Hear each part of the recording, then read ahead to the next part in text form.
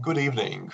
My name is Martin Paparinskis, and it is my great pleasure to welcome you tonight as the chair of the seminar on the past, present, and future of the global legal order. So a small, compact topic, just precisely for 1 hour's discussion.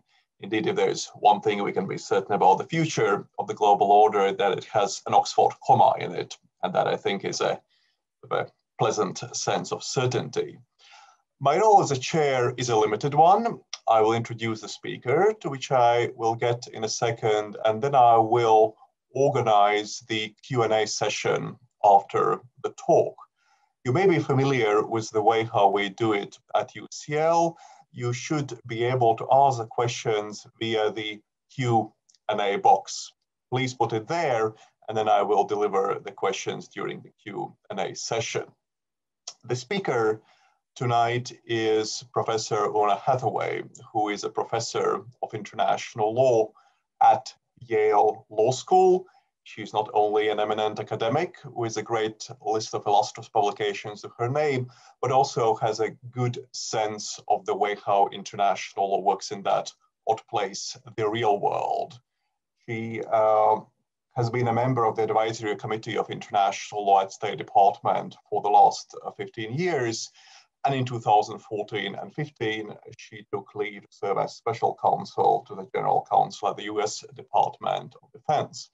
Her talk today builds on her much reviewed and much discussed co-authored book, The Internationalists. See, I have it in my office as well.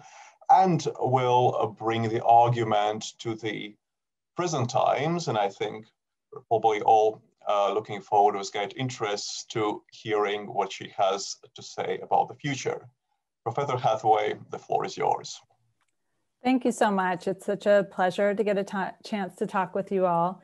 I am planning on spending the first bit of my talk sort of giving an overview of the argument that my co-author Scott Shapiro and I make in our book, The Internationalists, which is really about the history of the global order, sort of what the world used to look like, how it changed in the interwar period, and then what new global order that gave rise to.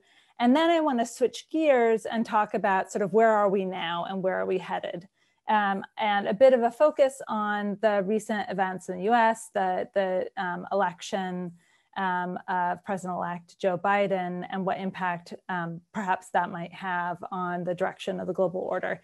And I'm certainly eager to have your questions, so please do put those in the Q&A box, and I'll look forward to addressing those at the end. So I want to share my screen so you all can see my slides. Hopefully that will be helpful to you. As I mentioned, this is the US cover of the book. What Martin's was holding up was the UK cover. There's a lot to be said about the difference in the images and the subtitles in particular.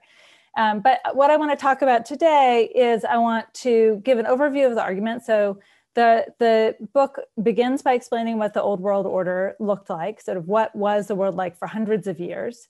Then it makes an argument about transformation in the global legal order in the interwar period and the new world order that gave rise to. And then, as I mentioned, as part of that discussion of the new world order, I want to talk about where are we now? Are we in the midst of possibly a new transformation? Where does it seem we might be headed? And there it's really just suggestive because, of course, no one knows the future, but we have some hints. So first, the old world order, sort of taking us back several hundred years to what the world used to look like. The book starts with an event that took place in the early 1600s. Jacob van Heemskerk, this great Dutch explorer, seizes the Portuguese ship, the Santa Catarina, tows it all the way back to the Netherlands, sells it off at huge profit for himself and for the Dutch East India Company that he works for. And they make an immense amount of money because this ship, which was found in the East Indies, is filled with all the riches of the East Indies, spices and silks and all kinds of other wonderful things.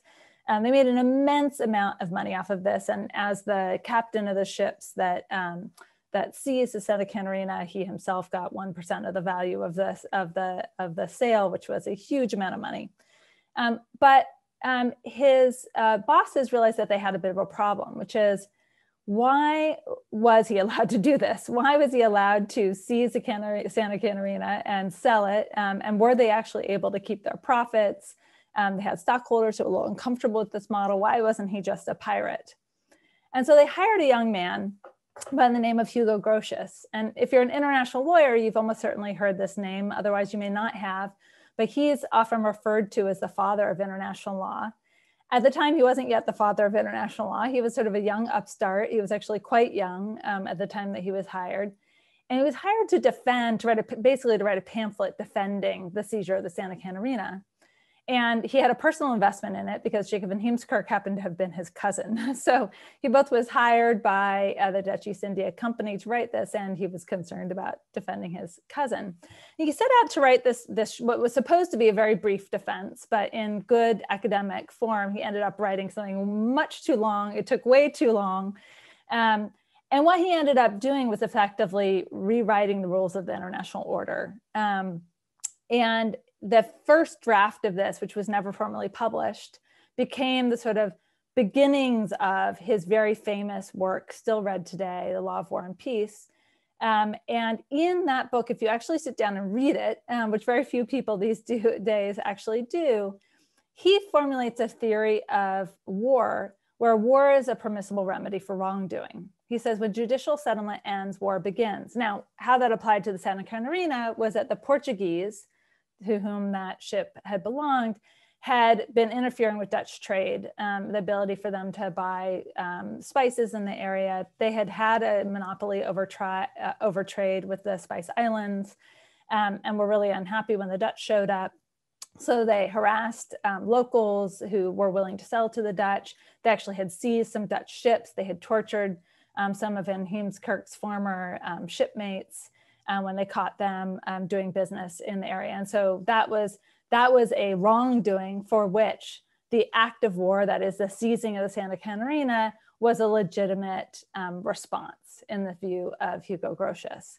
So he articulates this view of war as a way of settling disputes, as a permissible remedy for wrongdoing between states in instances where those states can't go to court, which is they generally can never go to court, certainly not if they're engaged in a dispute far away from their home countries. And he says the subject matter is the same in warfare as in judicial trial. So basically any harm that's done to you that in the ordinary course you would be able to sue for, you can go to war for. So war is a legitimate means of resolving disputes between states, even sort of ordinary disputes that today we would think of as not the sorts of disputes that would give a right to go to war. We briefly talk about this in the book, but we wrote a separate article on war manifestos. And war manifestos are these documents that states issued for hundreds of years where they laid out their reasons for going to war. And what we see here is that states actually gave these reasons for going to war that today would seem not legitimate. So interference with trade relations was a reason that they would often give in their war manifestos.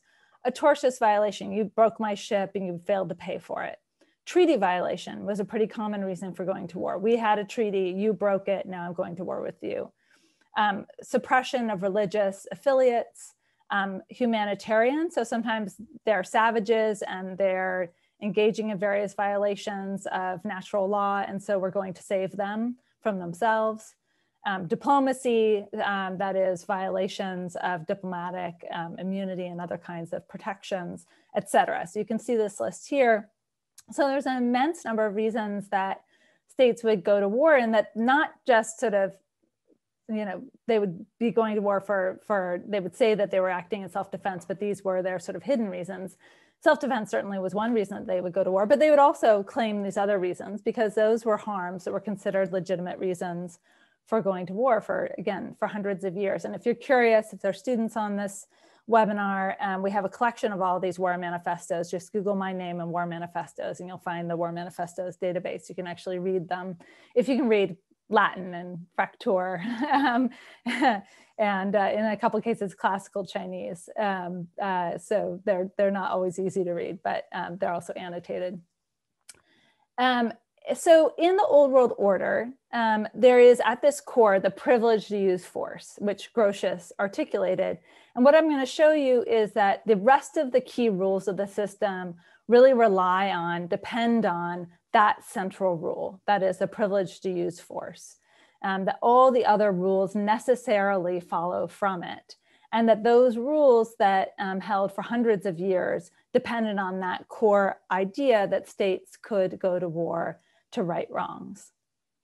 So if war is legal, conquest is legal. One example that we give in the book, and there are many possible examples, but this is just one story that we tell. This is President James Polk, who waged war against Mexico and seized a significant portion of Mexican territory in the course of that war, and the treaty between the US and Mexico that ended the war ceded all of this territory to the United States. What was the justification for that war? The primary legal justification for that war was that Mexico actually owed money to the United States.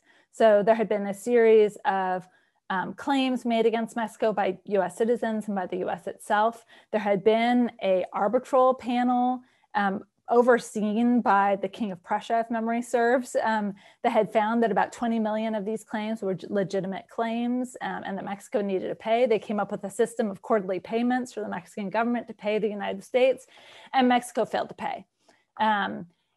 Polk made offers of, we'll trade you some land in exchange. The Mexican government refused to even entertain the possibility, and the US went to war. And at the end, the treaty ceded all of this land in compensation for the money owed to the United States and the cost of collection, that is the war itself.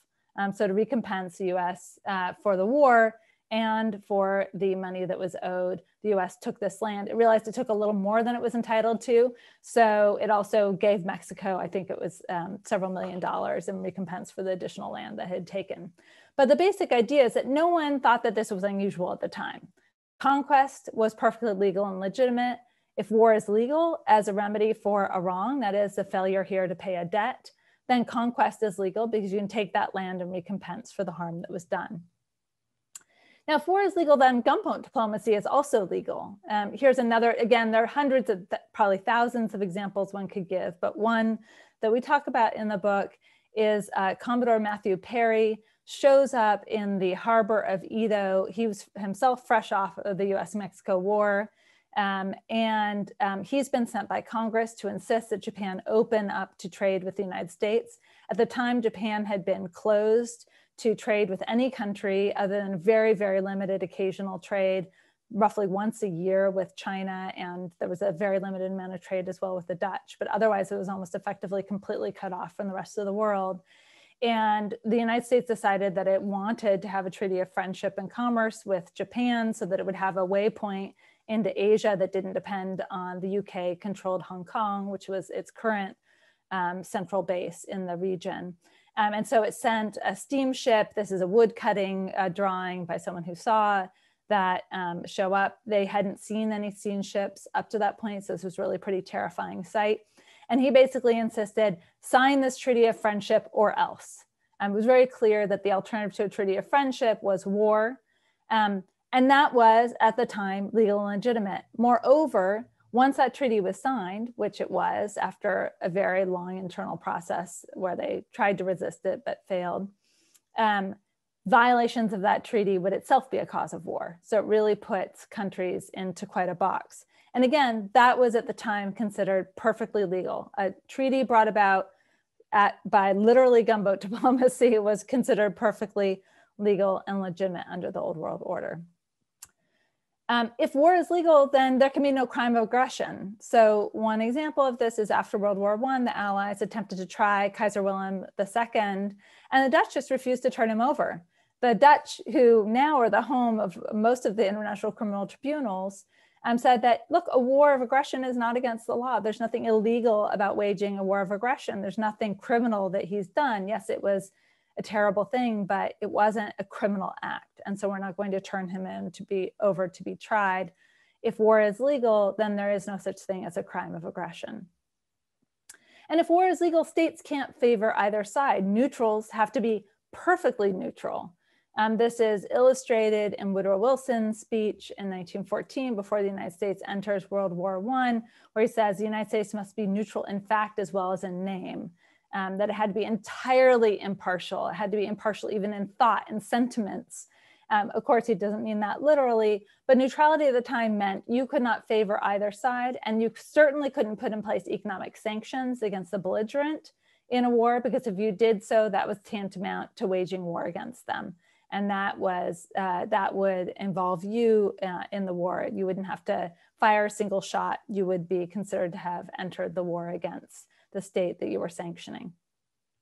So under the old world order, just to sum up, and in the book, this takes us quite a lot longer than I've given here. So if you're curious to get the details, you should take a look at that. But the privilege to use force is at the core of the old world order. And all the rest of these rules, the right of conquest, the license to kill, that is the absence of a crime of aggression, neutrality requiring perfect impartiality, and gunboat diplomacy necessarily follow from that. So how did that change? Because hopefully you're thinking this doesn't sound very familiar. This is not the world that we live in. You recognize that this is quite different from the world that we have come to experience over the last 70 years or so. We argue that idea begins to change with anti-war activists, among them a lawyer, Salmon Levinson, who is just a regular guy in a way, a bankruptcy lawyer in Chicago, and he gets this outlandish idea about outlawing war. He argues that we shouldn't have laws of war, but laws against war, just as there are no laws of murder, of poisoning, but laws against them. He starts an NGO, a non-governmental organization that organizes all around the world. He works with American politicians. He really works hard to try and spread this idea. He, together with many others, and again, the book, this is a truncated version of the story. There are a number of other figures, including James Thomas Shotwell, who's sort of his competitor, who is also advocating this idea of outlawing war. And is partially responsible for bringing the idea to France and suggesting it to Briand, who then suggests it back to Frank Kellogg, the Secretary of State, who then suggests internationalizing it. So the initial proposal was for it to just be a bilateral agreement between France and the US, and the US, to try to kill it, suggests opening it up to everyone. And ultimately, Briand agrees to that. And that leads to the Keller-Briand Pact in 1928 that is, if you've heard of it, you've probably heard of it sort of in a joking way. This is the absurdity of international law. The idea that we could outlaw war is completely outrageous. The thought that outlawing war could be effective was just a kind of ridiculous idea of pacifists. But it was the most ratified treaty of the time. In 1928, this was a signing ceremony that was held in Paris. It was a very illustrious occasion. Then the treaty, so the initial 15 countries signed there, and then the treaty traveled the world and was ratified by nearly every country in the world at the time. It was a very simple declaration in the treaty, which is states would no longer use war as an instrument of national policy. Now, from the modern perspective, that seems totally unremarkable. But if you understand this history, if you understand that for hundreds of years, war was a central tool of national policy, that is, of achieving your aims and working with other states, of righting wrongs, that begins to look a little bit more interesting and a little bit more important. And the argument, the kind of counterintuitive argument that we make in the book, is that ends up being really important for setting the stage for the new world order that we live in.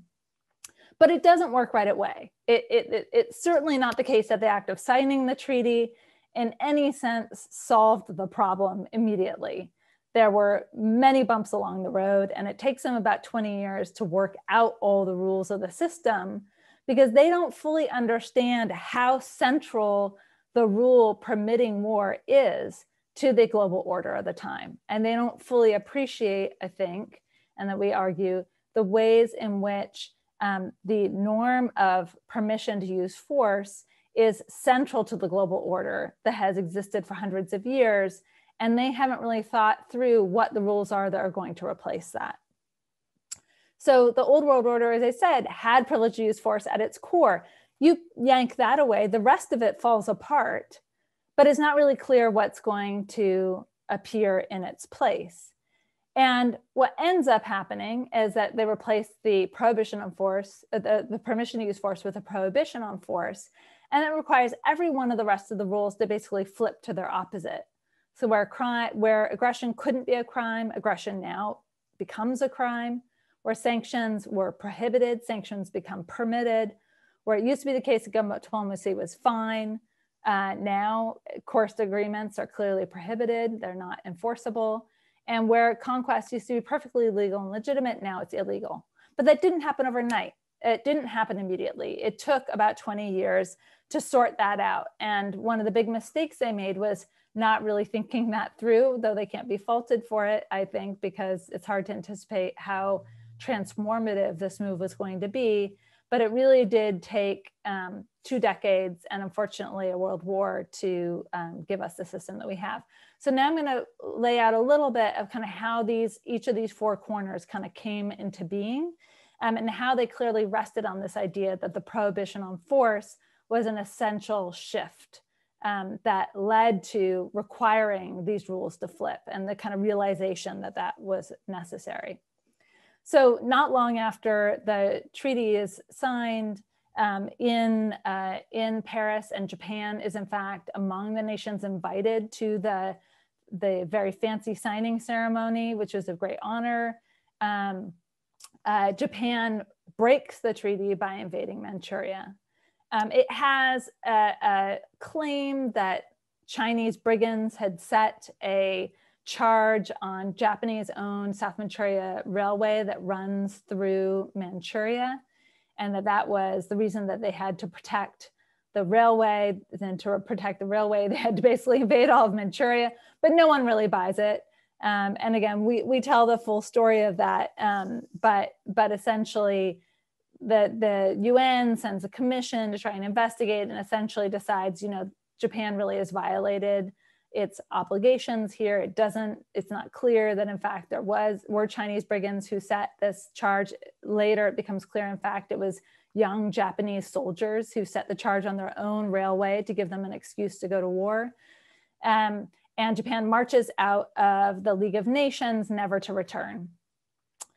But the world still faces a question, which is, how are you going to enforce the law against war when the rules used to rely on war to enforce the rules? So if the rules now say that war is illegal, how do you enforce the rule against war if you can't use war to enforce that rule? They hadn't, kind of amazingly, really anticipated, or at least thought through and incorporated into the treaty an answer to that question. And so they're sort of in a conundrum trying to figure out how to resolve that question. And the solution they land on is articulated in a note that's written by Secretary of State Henry Stimson to both Japan and China in 1932. And he basically says, the United States is not going to recognize any situation, treaty, or agreement which may be brought about by means contrary to the covenants and obligations of the Pact of Paris. Just as a side note, this was the moment that I realized the Kelly-Brand Pact might be interesting, because I was trying to figure out when it was that economic sanctions started, and ultimately came back to this moment and this message. And I wondered, what is this thing, this Pact of Paris? I've never heard of this before. And a little bit of research told me that the Pact of Paris was the Kelly-Brand Pact, which I'd always heard was an absurdity and totally ridiculous and meant nothing. And so this was intriguing to me, the idea that Stimson, in this very famous move to non-recognition, cites the Pact of Paris as the legal source of the justification for that move is really interesting and important. And for me, in writing this book, that was a kind of aha moment that led me to become really interested in what might be happening here and how might the Kelly-Brand Pact, which I had long thought to be totally ineffectual? Could it actually have been something more than that? And so here, this is really the first time that a country says it refuses to recognize a conquest. It refuses to recognize, in this case, Japan, to try and get around it, sets up a puppet regime, Manchukuo, but all the nations kind of realize that's just a smokescreen. They refuse to recognize that this belongs to Japan. They refuse to recognize that it belongs to Manchukuo. The League of Nations follows suit. And so this is one of the rare instances, first instance really, that we're able to find where a conquest is rejected as legal and legitimate. There may have been other instances where it was derided and met with dismay, but this is an instance where they just said, we're not going to recognize it. We refuse to accept that this territory belongs to you. And so where there had been a long recognized right of conquest by states, that now is replaced by the opposite, that is the prohibition on conquest, or no right of conquest. And in fact, we examined all the territorial transfers between countries from 1816 to the present using beginning with a database, a correlates of war database, but augmenting it with our own research.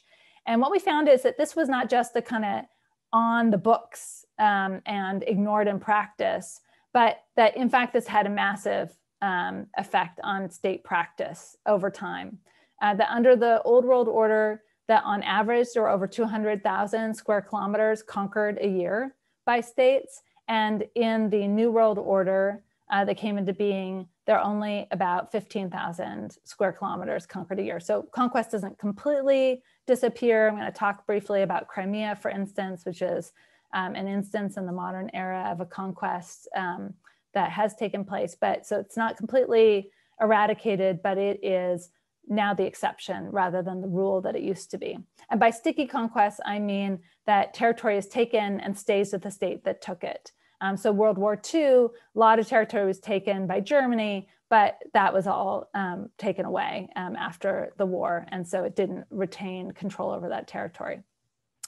Okay. So notice also that that note that I mentioned also says it won't recognize any treaty or agreement which could be brought about by means contrary to the covenants and obligations of the Pact of Paris. So this is a rejection for the first time of gunboat diplomacy. The idea that you can't, if you can't wage war and take territory, you also can't wage war and force a treaty that gives you control over that territory or control that you otherwise wouldn't have access to. And then that gets reaffirmed in the Vienna Convention on the Law of Treaties, Article 52, a treaty which says a treaty is void, and this still is controlling today. A treaty is void if its conclusion has been procured by the threat or use of force. And the commentary by Herschel Adderpacht, who was a British academic and lawyer at the time, who wrote the commentary for the convention, he was working with the International Law Commission, explained that this was due to the pact's outlawry of war. The fact that it made war illegal then meant that if war is illegal, then you can't threaten war, engage in war to obtain treaties that then are enforceable. So that was an important shift, and it was recognized as a big shift because many of the states that had been subject to forced treaties wanted this to be retroactive. So the Japans of the world wanted to say those treaties that we entered into at the point of a gun, we should be able to get out of those. And there was a question as to whether it was only going to be prospective or retroactive as well. And the decision was made because the big guys, US, UK, France, et cetera, insisted on it only being forward acting because honestly, it would have undone much of the international legal order at the time if it had been retrospective, given how prevalent gunboat diplomacy had been to that time. So where gunboat diplomacy had been perfectly legal and legitimate under the Old World Order, now gunboat diplomacy was no longer permitted. Neutrality. So neutrality also begins to change. And here, just one example of this is Jackson has been asked to make a decision about whether the US can support Britain through the Lend-Lease program. And the Lend-Lease program during World War II, that would have violated neutrality. Traditional neutrality is understood under the Old World Order because you're certainly not offering those same terms to Germany. So how can we justify it? And here Jackson says the Treaty for Renunciation of War, which is yet another name for the Kellogg-Briand Pact, by altering fundamentally the place of war in international law, has affected parallel change in the law and status of neutrality. And that allowed the US to engage in this discriminatory, favorable practices towards the UK and allies. So where neutrality used to require impartiality now allows partiality, and economic sanctions are permitted. Okay, then what about the crime of aggression? So you all probably recognize this image. This is the image of the Nuremberg court. And one of the big questions was, could the Nazis be tried for the crime of aggression after World War II? After all, after World War I, they had determined that they couldn't try the Kaiser. So the question was put to those who are putting together the indictment. And they said, no, it is possible, because unlike in World War I, we actually have a legal commitment here that has been violated. The legal commitment that has been violated that didn't exist in World War I is that these invasions were specifically planned in advance in violation of the terms of the Kellogg-Briand Pact of 1928, which the US was party to, which all of the allies were party to, and which Germany, Japan, and all of the other countries that had been involved in the war were party to. So they could, in fact, be held liable for their actions. They could be criminally prosecuted for their acts. So where there had been a license to kill, that is no crime of aggression, now aggression is a crime. It can be criminally prosecuted, and at least there's a possibility of prosecuting it as a crime, which had not been true before. So the New World Order replaces the permission to use force with a prohibition on force, and all the rest of the rules have to change to fit. Okay, so now what does that give us today? And then I wanna, after that, I'm gonna say a bit about where we are in this moment and whether we're on the cusp of yet another transformation like the one we saw in the 1928 period. So you might be saying, okay, that's all well and good, the Kellogg-Briand Pact, you know, made these changes, but that's all kind of in the past, that doesn't matter much. But what I think that fails to appreciate is the Kellogg-Briand Pact in many ways is a precursor to the UN Charter, or at least to a central commitment of the UN Charter, which is the prohibition on the use of force. And this image that you have here is an image that I found in the archives that it turns out to be the first draft of the UN Charter. This was a proposal that was made within the State Department. There was a process going on within the State Department during the war of what are we going to do after this war to create a new international organization. It was clear the League of Nations had completely collapsed and failed, that was not going to be resuscitated. The US, of course, had not joined it. And they were already thinking in 42, what's going to happen when this war is over? How are we going to keep the peace? How are we going to stop this from happening yet again? And a proposal was put together by a committee, and this is a first draft of one of the drafts of what would become the charter. And you can see it's prepared by JTS. That's, it turns out, James Thomas Shotwell, who is the guy that I mentioned briefly, prepared a draft of the Kellogg-Briand Pact for Briand to propose to Kellogg. So the same guy basically ghost wrote the Kellogg-Briand Pact and also wrote the first rough draft of what would become the UN Charter. And the Charter doesn't use the same phrasing as the Kellogg-Briand Pact, but it keeps that central commitment to a prohibition of force. It says all members shall refrain in their international relations from the threat or use of force. And it has very limited exceptions to that. That is Security Council authorization, self-defense, which is specifically permitted under Article 51. And it's understood that states can consent to outside intervention in their countries to assist them, for instance, in fighting, say now, ISIS or other terrorist acts. So today we face a lot of challenges, and certainly all is not quite so simple as sort of this is a happy ending to the story. Obviously, one of them is from ISIS. These are images of various members of ISIS. And it's motivated by an ideology that sees war with the West as really a driving force and rejects the whole idea of sovereign states and sovereign control over territory. Much of the fundamental founding ideals of the modern international order. But it's not the only threat. In 2014, Russia annexed Crimea in clear violation of international law. These are the quote unquote little green men, the Russian soldiers that were sent in without insignia to assist in the takeover of Crimea from Ukraine, and then it's joining into Russia. That is the first successful conquest in Europe since World War II, and a really dangerous and troubling precedent for the current world order and the status of the world order. And China has, meanwhile, been engaging in a building spree in the South China Sea. It's laid claim to a huge number of islands, rocks, and various other underwater items.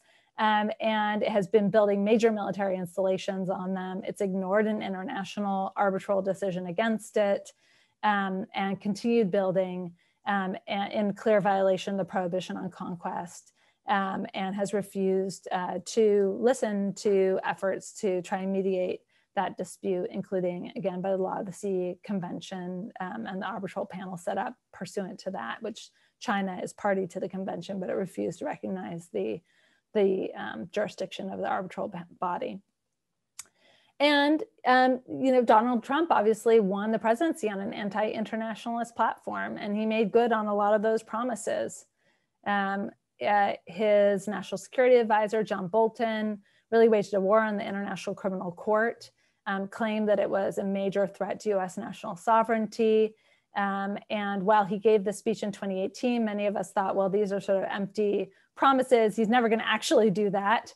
These claims have been followed by personal sanctions on the ICC prosecutor and her staff.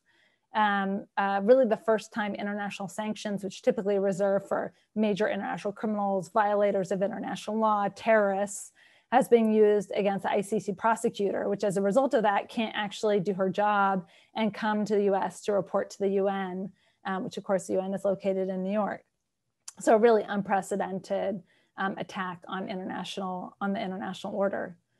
And Trump disregarded the Charter's prohibition on the use of force in a few ways, but notably one in April 2018, where it was joined by the UK and France, carried out military strikes in Syria against government forces in response to chemical attacks against civilians. The UK is the only one that sort of articulated a principle of a claim of humanitarian intervention. The US never made any arguments along those lines, nor did France really. Even the UK accepts that that's not generally accepted as a matter of international law. And in January 2020, Trump carried out a strike on Qasem Soleimani in Iraq, and it also seems that may have known about, though probably wasn't directly involved in, the recent killing of the Iranian nuclear scientist in Iran. So some pretty clear violations of the prohibition of use of force. The US has also recognized the seizure of the Golan Heights and its control by Israel, despite the fact that it remains disputed territory and not recognized part of Israel, remains part of Syria. And again, a kind of troubling erosion of the prohibition on conquest and the norm that you can't simply gain control over territory through asserting force. And Trump has withdrawn from a huge number of international treaties. So this is a list of all of the treaties that he's withdrawn from, just an unprecedented number of pulling away from international commitments.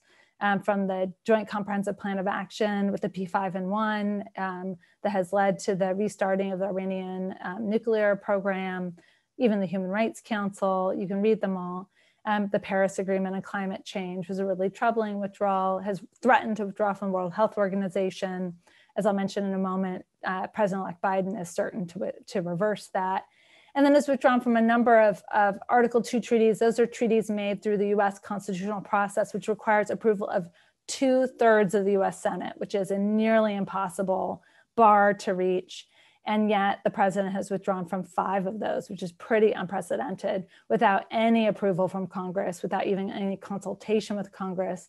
And in the case of the Treaty on Open Skies, Congress actually explicitly made clear it did not want the president to withdraw from that agreement. And nonetheless, Trump announced withdrawal from it despite that.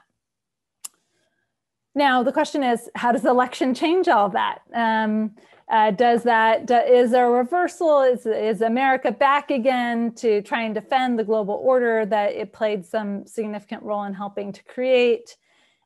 Certainly many hope that that's the case. Biden has pledged to undo the America First foreign policy and return the US to a world stage to defend the international global order and retake the US role as a central player in construction as opposed to destruction of the global order. He's appointed a number of he's nominated a number of top officials who are internationalists in the traditional sense. They believe in international diplomacy. They believe in working with our international partners. They are old hands at international negotiations. And he's even created a new position, the Special Presidential Envoy for Climate at the cabinet level, which is a really important statement of commitment to trying to do something about climate change. So the signals are good, that there's a kind of desire to reinvest in the international order.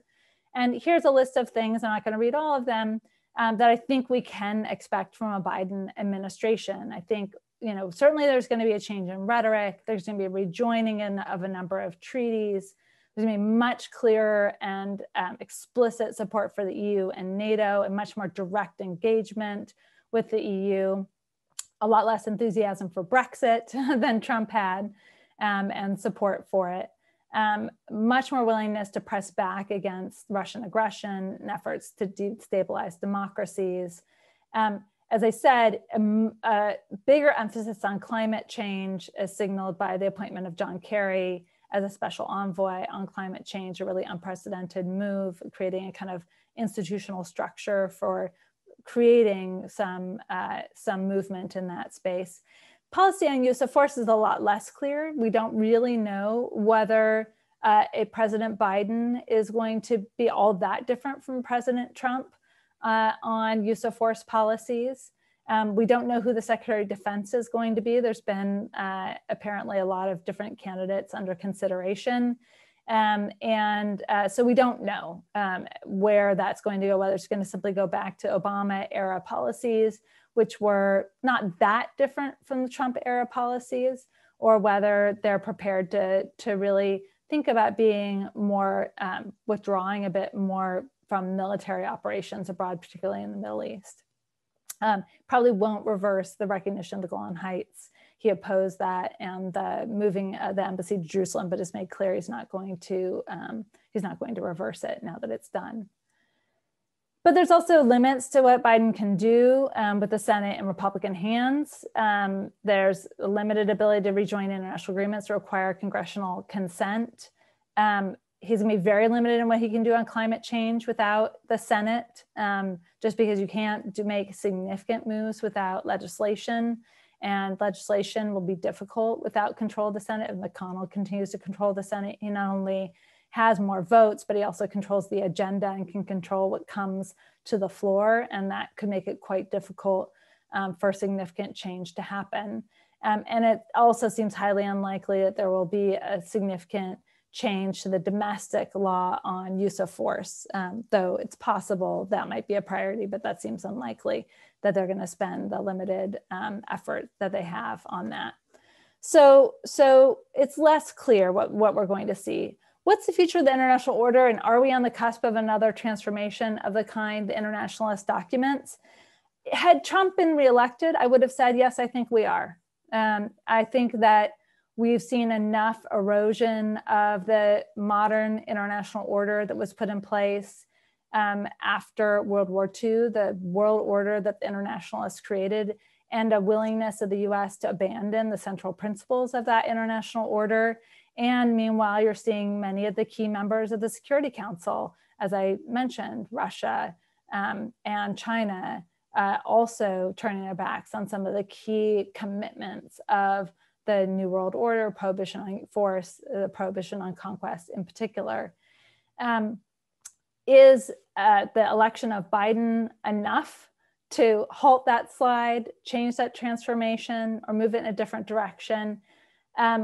It's less clear. I do think we are seeing such an erosion of the central principles of the international order that I worry that the current system is not sustainable without much more significant investment by the international community as a whole in the world order.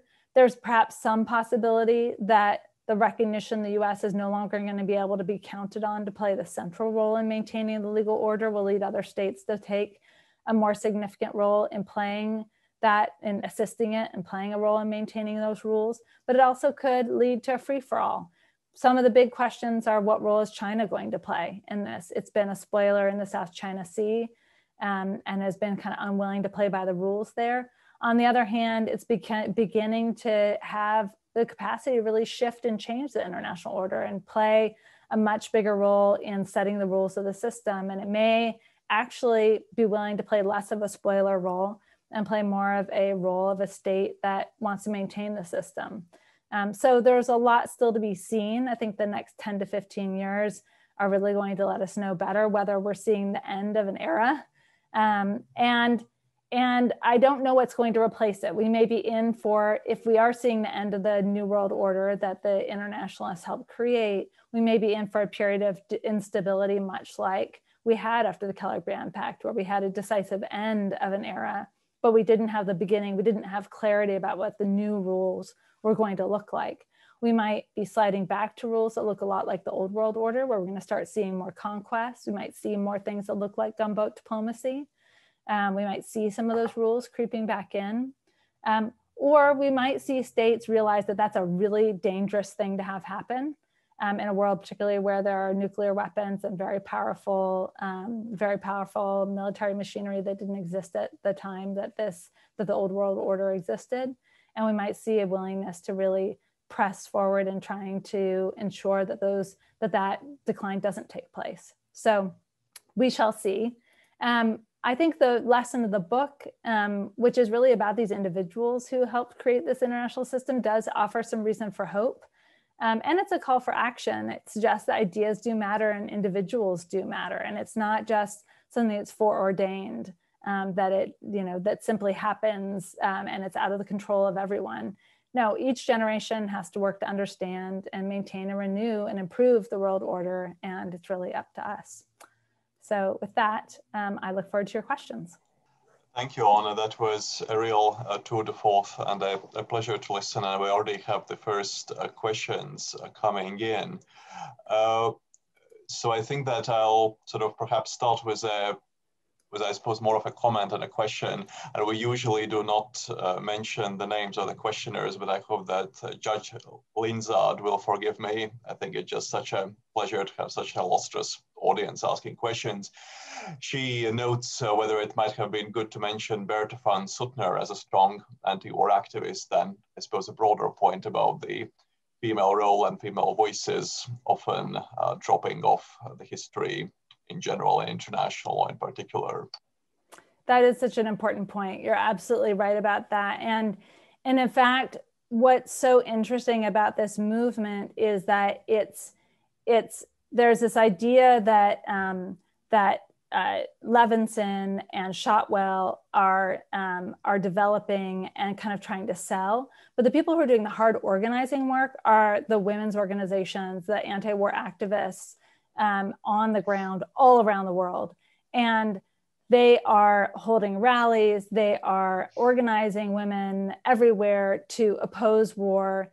Of course, this is all happening during World War I, but particularly after World War I and the interwar period, the women's peace organizations are incredibly active.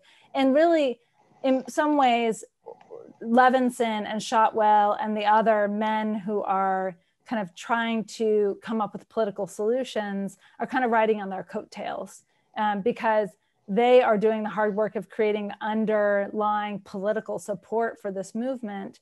And that makes it almost impossible for Briand to reject the idea that's brought to him to try and suggest a peace agreement with the United States. And then Kellogg is completely boxed in because it's reported in the New York Times that this proposal has been made by Briand, and politically it's impossible for him to reject it precisely because these women's movements have been so successful in rallying support among individuals. What's so interesting is how the women's anti-war groups played a key role in sort of mobilizing public sentiment in favor of outlawing war, and there was massive support for this idea, but also how these NGOs, they're like sending postcards around. They're trying to reach out to everyone they can. There was a real, before the internet and before direct mail, there was a version of direct mail they were sending out. They actually had Kelly-Brand agreement on little postcards that were sent all around the world. So you're absolutely right to mention this, and you're also right to mention that women sometimes get missed in the story. And I think part of the reason for that here is also that when you get to the level of diplomacy, women are really are kind of shunted out of the picture, even though they're the ones who've done the really hard organizing work that makes it possible. So thank you for that question. It's a really good point. So we have a number of very interesting questions coming in. I think I'll try perhaps just sort of to generally kind of start with a bigger picture and then go to the smaller ones. So I thought that you finished with a fascinating point, perhaps in the more skeptical reading of the arch of history, that it is bending in a slightly unpleasant direction. What rules would you see sort of unwinding? Are we looking at the old world order coming back? And I think that the way how I read your argument, it seems that there were some things that you sort of saw coming, like conquest, and I would be interested to hear what you think about neutrality. Or are we looking forward to a totally new combination of rules and institutions? Yeah. So I worry about this a lot, and I think it's not just whether the rules are broken, but what is the response when the rules are broken, right? So all rules are broken, So like just because there are murders still happening in the United States doesn't mean that the laws against murder are ineffective. There are still laws and they're effective, but they don't prevent every murder. They just prevent some number of them. And so the mere fact that there are violations of these rules doesn't necessarily mean that the system is entirely broken. And in fact, the seizure of Crimea by Russia can be seen as a positive story in the sense that it was a clear break with the rules of the international order, but states came out immediately in opposition. Every state called it what it was, which was an illegal act by Russia. Every state said it was a clear violation of Article 2.4, and states put in place pretty strong sanctions against Russia in retaliation in response to the illegal seizure of Crimea. Now, that hasn't been effective yet. Will it be effective? We'll see. And Russia obviously is still holding Crimea and doesn't show any signs of giving it up, but it hasn't been all that long. That was 2014, it's 2020 now, and that could change. But I think what worries me is when states break the rules and there's a big shrug. That's what worries me. So when the US kills Qasem Soleimani in Iraq and there's a bit of a shrug, that worries me. When the US, UK, and France use military force for what are understandable reasons, I mean, in retaliation for like horrific chemical weapons attacks on civilians, but no one bothers to try and articulate a legal rationale except for the UK, and it articulates a rationale that's not widely accepted, and there's a collective shrug. That's what worries me, and what we need to have is states defending the idea that the prohibition on use of force is indeed a central underlying rule of the system, because if they don't, then we begin seeing the rest of the dominoes begin to fall. And that's why I worry when we see the Golan Heights and we see South China Sea and we see these things happening repeatedly, it's a sign that things may be eroding and beginning to fall apart. And when we start seeing that, then we have to worry that the system is in fact unraveling. I don't think we're there yet, but the question is, when are we there? And every generation has to reinvest in this set of rules. And part of what this book is trying to do is say, look, this peaceful system we've been in for the last 70 years is not a foregone conclusion. Like, it's not perfect. We recognize that. There's lots of really, bad situations around the world, but it could be so much worse than it is. And we need to recognize that. We've kind of forgotten that, because most of us were not alive in that pre-World War II era, at least not adults during the pre-World War II era. And so it's easy for us to forget the rules haven't always been what they are today, but we need to recognize that they could be very different. And we could be in a world where conquest is suddenly legitimized. And then that's a very dangerous world indeed. I just have one follow-up question, and then we'll go back. So I mean, the Russia, Crimea, and reactions strike me as a fascinating case study, and I think you are right. If you view law as a normative order, it will necessarily require things that will not automatically happen factually, and that brings me to the point where, if I may be very forward, I think that your argument may be relatively weakest, and I guess that goes to the sanctions neutrality point, because I think on all the sort of other points, whatever the factual incompliance is as a matter of legal proposition, the prohibition of forcible reprisals, the duress as a ground for termination of treaties, that is positive law. And I think that there is much greater disagreement outside the institutional framework regarding reactions to breaches, even of peremptory rules. And the 2001 ILC articles are famously open on the question whether there are countermeasures that non-injured states might take. And indeed, Russia and China, in their mutual statement on the principles of international law, and very recently Russia and Iran, have really spoken out very strongly against the idea that there may be unilateral coercive measures, as they would put it, outside the institutional framework. How does that, it seems to me that that is sort of the one element of the four-partite modern order which is challenged, which is less stable than the other three. Yeah, it's so interesting you raise that point. And I think those are all really important points. I mean, part of what's so interesting about this to me is that even now, those rules are still being worked out. And they're far less settled than the others, I think you're right to point out. So the idea of countermeasures is pretty clear. States can countermeasure if they are themselves wronged, right? Under the draft articles, if you're wronged, you have a right of, if there's an internationally wrongful act, you have a right to countermeasure in response, and doesn't necessarily have to be in kind, though that's preferred because that's easier to make it proportional. And individual treaties also build into them various kinds of countermeasures. And we detail that, we call it outcasting. And we have a chapter on outcasting, and we have a separate article if any academics are on this webinar and interested in reading an article that really works this through in a more academic way called Outcasting. But what I found really fascinating is how even, as we were writing, innovations were happening and debates were happening about what the scope is of permissible sanctions.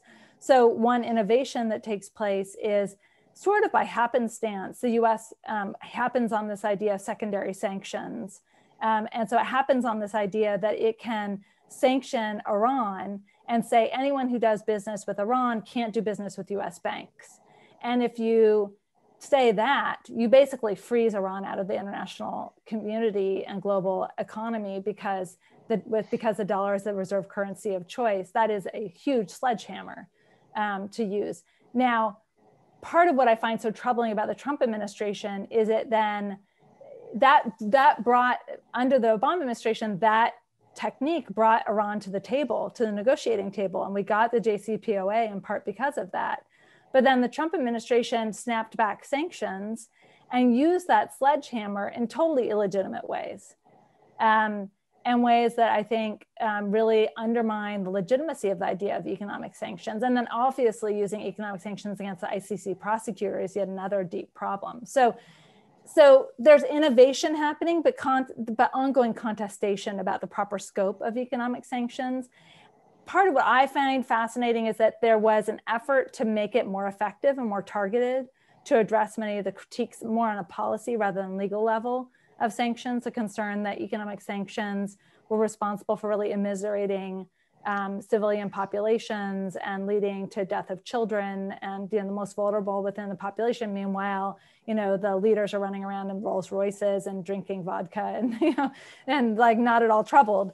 And so that the new techniques of much more targeted, individualized sanctions is also a modern innovation, the capacity to actually track and designate individuals. But you're right that remains contested. But what I think is important to recognize, and what we argue in this book, is you need some way to enforce the law. If you don't have war, you need something. If you don't have force, you need something.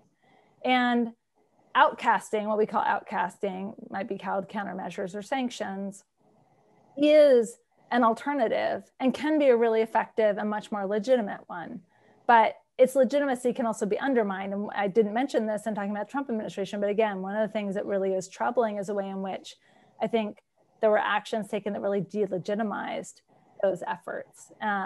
And so I think that I would love to see a conversation devoted to how do we make those really effective and legitimate and much more coordinated than has been the case. And we haven't really seen that full conversation take place in the way that it should.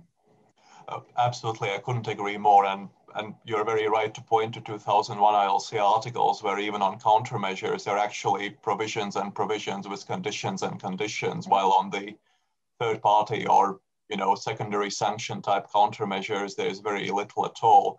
I think before we move on, it's worth noting that there are 2 pending ICJ cases brought by Iran, which may perhaps at some point throw some light on these matters. Yeah. So two different questions, but I think perhaps sort of in some sense, they may be perhaps speaking a little bit to each other. One question relates to humanitarian intervention, sort of, and the way how it fits within the New World Order. So are they, as it were, cutting against the grain, or are they contributing more generally to prevention of atrocities? And the other one, which is by a separate listener, but I wonder whether in some ways maybe touching on somewhat analogous themes, is a question about democracy and so the role of spread of democracies as perhaps as another proxy for thinking about the changes of the legal order. So humanitarian intervention on the one hand, and sort of the rise of democracies, well, with a question mark, I suppose, nowadays, on the other. Yeah.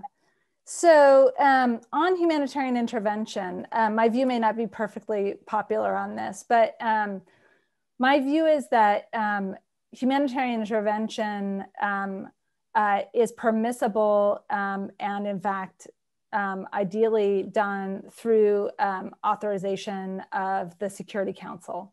So the Security Council there was some debate at one point about whether humanitarian intervention could actually be authorized by the Security Council. It seems clear to me that it can, that that's a part of its function of securing international peace and security. But where I depart from the UK position is the idea that states can unilaterally decide to intervene for humanitarian purposes. And the reason for that is that who's to decide what the humanitarian purpose is? So a state to unilaterally decide that it's intervening for humanitarian purposes, if states get to do that on their own, and they're the only judges of whether they actually have a true humanitarian purpose, what's to stop Russia from intervening in Georgia to protect, for humanitarian purposes, to protect Russian, Russian nationals from persecution? What's to stop any state from intervening and claiming a humanitarian purpose? And part of what led me to this view was looking at the history of humanitarian interventions and a lot of instances where states were claiming humanitarian intervention and their purposes were clearly quite different from a true humanitarian intent. And I think that the international order hasn't yet come to that agreement. I mean, I think it could pass a treaty permitting it. States could authorize humanitarian interventions into their own countries. They could consent to it. There's elements of that in the African Union, which permits agreement in advance to intervention in instances where there's humanitarian crises. So that's all permissible. And I wrote an article about consenting to humanitarian interventions ex ante. but I don't think it's permitted by the system as it is. And I think even though you think it's a good rule, you don't want to be making up rules on your own as you go along, where you have to remember that it's not just the US and UK that are going to be using that rule to legitimize their interventions. It's going to be Iran, it's going to be China, it's going to be Russia, it's going to be a lot of other countries who are going to similarly claim the right to unilaterally intervene for what they call humanitarian purposes. And that's, I think, deeply problematic. The spread of democracy, I think, is a really important step, because there's really a lot of really great work that suggests that democracies tend to be more committed to rule of law, both at home and abroad, and tend to be drivers of international law development and rule of law development. And that is part of the move towards greater legalization of the international legal order. There's also a counterbalancing concern, which is sometimes articulated as fear of giving away sovereignty. This is certainly a debate in the UK, it's a debate in the US. We don't want to enter into international agreements that take away our sovereignty. So there's a little bit of that concern of a contest between democracy and international law. I don't tend to think of it as much of a clash as many do, because international law, generally speaking, doesn't have force with states unless they consent to it. You consent to it through a democratic process. And you can almost always withdraw that consent if the democratic process determines that the international agreement, whatever it is no longer in the best interest of the state. So I think on the whole, spread of democracy has been quite good for the international order, and also part of the driving force of the move towards international law. Although we have a chapter in the book where we also talk about the fact that there's a prohibition on conquest, which comes about as a result of the prohibition on use of force by states, is at least partially responsible, we argue, for the proliferation of lots of states. Because at the time that this rule is put in place, there's somewhere around just north of 50 states. We tell a story that when they were building the UN building and they were building the room for the General Assembly, they said, well, how many more states do we need to make room for? And they said, oh, maybe like 30 or 40, at the time there were about 60. And now there are 196 members of the UN. So it's expanded much more than anyone anticipated. And I think that's in part because states no longer have to fear conquest. And so sovereignty now gives you kind of perfect inviolability. We've had a huge proliferation, not just of democracies, but as states as a whole. The number of states has gone up rapidly, and that's really transformed the world order as well. Thank you. Let me jump in with one more broader question and then come back to this. So I thought it was very interesting when you, again, were looking at the crystal ball and wondering how China might shape the legal order. And I think one way of looking at it, and I may have picked it up from Jose Alvarez, but I think sort of the type of argument that sees a great deal of consistency in attitude towards international organizations, in attitude towards international dispute settlement. I think that was Alvarez's point, that strong courts for money, no courts for anything else, a perfectly satisfactory explanation for everything that US and China has done for the last 40 years. And indeed, in terms of the use of force, I think that Chinese scholars would be pointing to the Bandung Conference and associated declarations and say that they have been very consistent on non-intervention, non-use of force, and perhaps a plausible claim, certainly more than some Western states. So perhaps there is some optimism that even if United States does not, but perhaps even China will be consistent and in some important ways even more with the grain of the new legal order. Well, that's the hope, right? I mean, that's the hope, is that they begin to realize that given the role that they're coming into, when you're in the role of a leader within the international community, ideally what you want is rules that everybody will follow. And you want to play a role in shaping those rules. And it has been much more active in participating in international institutions and helping to shape some of those rules. I mean, one of the reasons the US was so that Trump had this kind of reaction to the WHO was because China has played a significant role in funding and directing the WHO, which has generally speaking been quite a good thing. though, whether it slowed the reaction of the WHO to the pandemic or not is another question. But it has been playing more of a role in these international organizations, but it's been a little bit inconsistent, right? So on the one hand, you're absolutely right. It votes against these efforts to engage in intervention abroad, although it allowed the intervention in Libya to go forward, and I think was upset then that seemed to overstep the bounds of the Security Council resolution. That may have been part of the reason it opposes any intervention in Syria. But so it's been very clear on that. But then it's engaging in pretty clear violations of that rule through building on these islands in the South China Sea. Now, they have an argument for why they can see that as historically part of Chinese territory, and they contest the idea that it is not part of their sovereign territory. So they have an argument that they would consider to be consistent, but I think there's some inconsistencies there. And I think the idea that you can have hard courts for money and not for anything else ignores the idea that hard courts for money eventually have to get into everything else. It's hard for them to avoid getting into the other things. So you see the WTO starting to have to get into process-based restrictions, differences between how the things are built matter, and so inevitably those courts are going to have to start getting into those issues.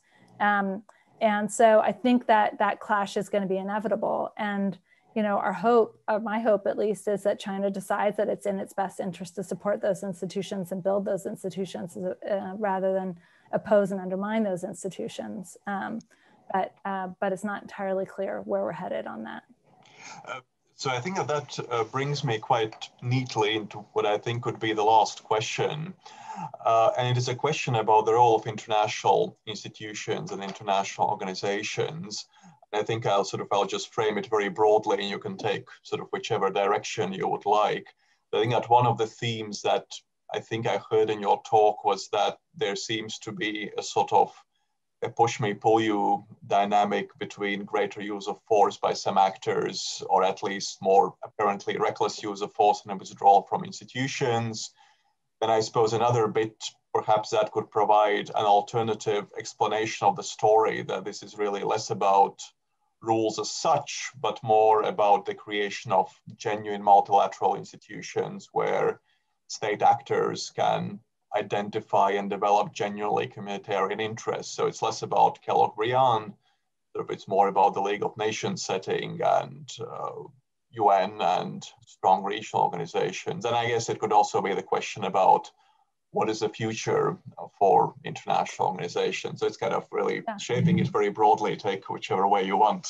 Absolutely.